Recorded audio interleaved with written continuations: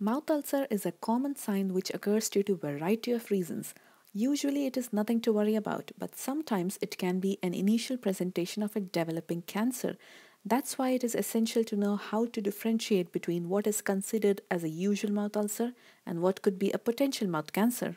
In these unprecedented times of COVID-19, I understand many of you have not been able to attend the regular checkup appointments. Therefore, I'm here to give you some hints of understanding a general ulcer and a dangerous one. Of course, this is not a replacement for your actual appointment. Majority of the population develops the most common type of ulcer known as canker sores or recurrent aphthous ulcers. These are small yet painful sores that can make your eating and speaking uncomfortable, mostly causing burning sensation. Sometimes there can be bleeding and discharge. Usually appear inside the cheeks, lips, gum or tongue. But if you develop ulcers anywhere else on your body like hands or foots, it could be due to other illness. Canker sores are seen as reddish or yellowish white circular spots. If you notice any lacy pattern, it could be due to other conditions, which has the potential to turn into cancer, so consult your dentist to be sure. There can be multiple ulcers at a time ranging from different sizes, but if it is very large, then it needs to be investigated. Mouth ulcers are not contagious, unlike cold sores, which is a viral infection and contagious. They heal on their own within 7 to 14 days. Lasting longer is an alarming sign. Only by knowing the cause of the ulcer, we can prevent it from coming back. So let's see what triggers canker sores. Any sort of injury like accidental cheek bite, rough fillings, sharp tooth, badly fitting dentures, aggressive toothbrushing or irritating toothpaste, even cuts or burns while eating or drinking, allergic reaction to a new toothpaste or food intolerance. Hormonal changes such as pregnancy, menstruation, especially heavy periods leading to anemia. Stress or anxiety, positive family history of ulcers. Sometimes cause cannot be determined. This can be an alarming sign because even for cancer, sometimes there is no known cause.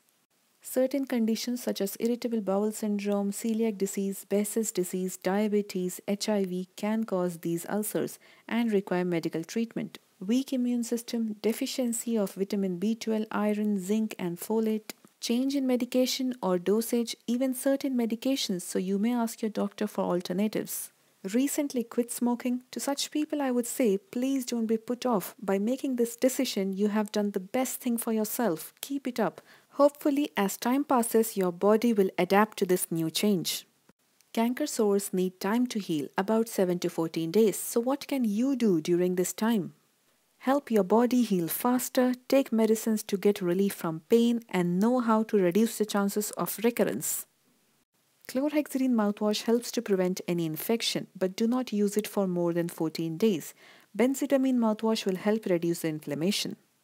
Topical numbing agents containing lidocaine, benzocaine in the form of gel or ointments, anti-inflammatory or pain relief medication like paracetamol, nutritional supplements like vitamin B12, iron, zinc and folate.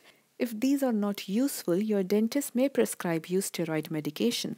The best way to reduce the chances of recurrence is by carefully monitoring what could have triggered the ulcer. Cancer of the mouth can first appear as a mouth ulcer, so let's see what are the alarming features. Long-lasting ulcer without any obvious cause, painless, raised and rolled margins, keep increasing in size, usually appears under the tongue but may appear anywhere else, and pain in the ear. Factors that greatly increase the risk of cancer include excessive tobacco, alcohol, especially the combination is very dangerous for health, chewing betel quid or pan, compromised immune system, long-term exposure to sunlight, HPV infection. It is mandatory for any ulcer that lasts longer than 3 weeks should be checked by your dentist, or if the ulcer keeps coming back, if you develop high fever or diarrhea, or if it becomes extremely painful or red. Apart from these, appearance of red and white patches in the mouth, unusual lumps or swellings in the head and neck, persistently coarse voice are all warning signs. The sooner we detect cancer, the better are the chances of survival. Final tips for people who develop ulcer frequently. Use warm saltwater rinses, use a soft bristled toothbrush, have a balanced diet, especially vegetarians. Make sure your diet is rich in essential nutrients. Eat softer diet, take adequate sleep and rest. This will not only prevent ulcers but will also prevent other problems.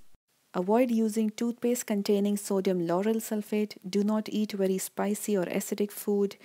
Avoid crunchy snacks. Do not drink very hot or acidic fruit juices or carbonated drinks. If you find this useful, do share it with others. Your small effort could make a huge difference to someone's life. And to know more about your oral health, please subscribe to Meet Your Teeth. Thank you.